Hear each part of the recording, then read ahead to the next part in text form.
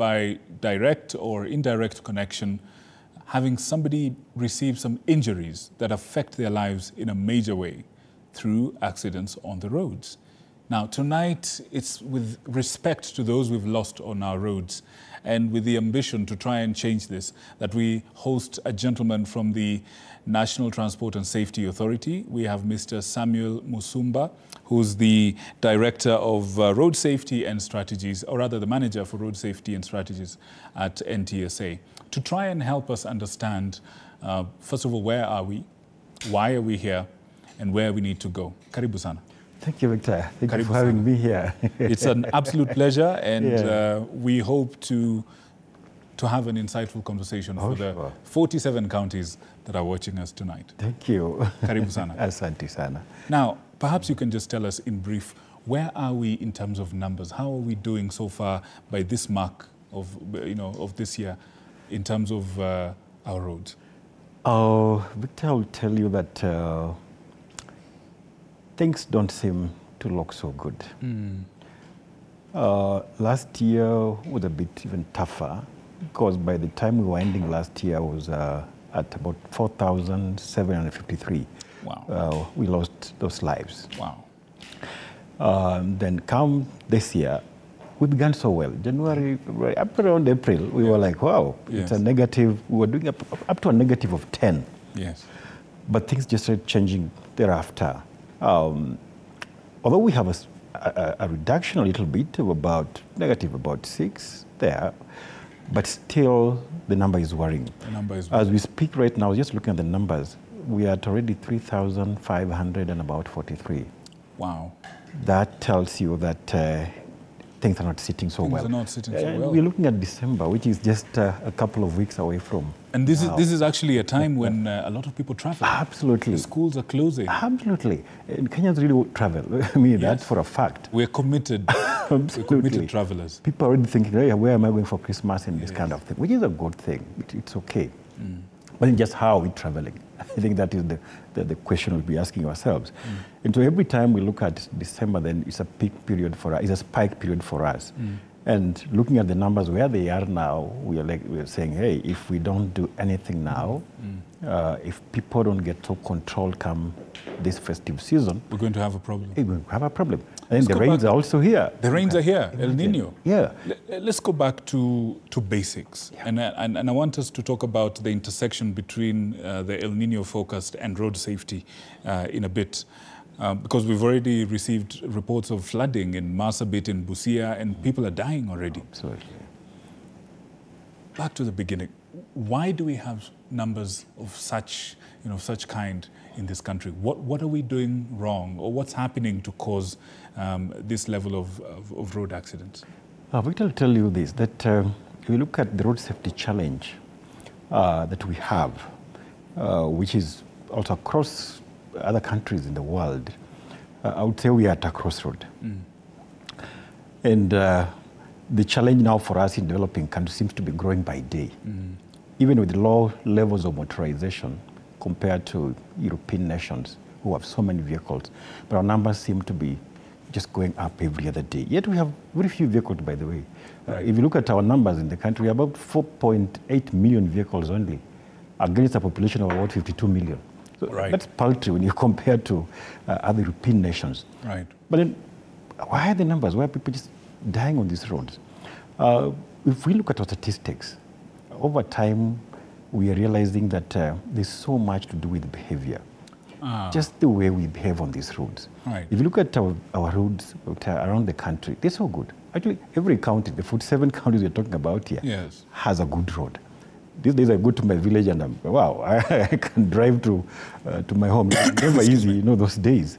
But there's a lamy somewhere. And that tells the government is really trying in terms of infrastructure. Well, a few roads could be having challenges here and there, but at least fairly good. The kind of vehicles Kenyans are consuming, I'll tell you, they're good cars. Right. Gone are the days when you'd see those, face me, those things, and the a car that's held together by glue and a prayer. Exactly. Right. These days, every car ahead of you actually is nice, new. The numbers are up there. Actually, Kenyans are consuming the series every other day, like, that's right. You know, right now we are at KDN, I think. Right. I'm not wrong. Soon to exhausted. Soon you'll be exhausted. Yeah. So tells you every vehicle ahead of you is actually good. So then what is the problem?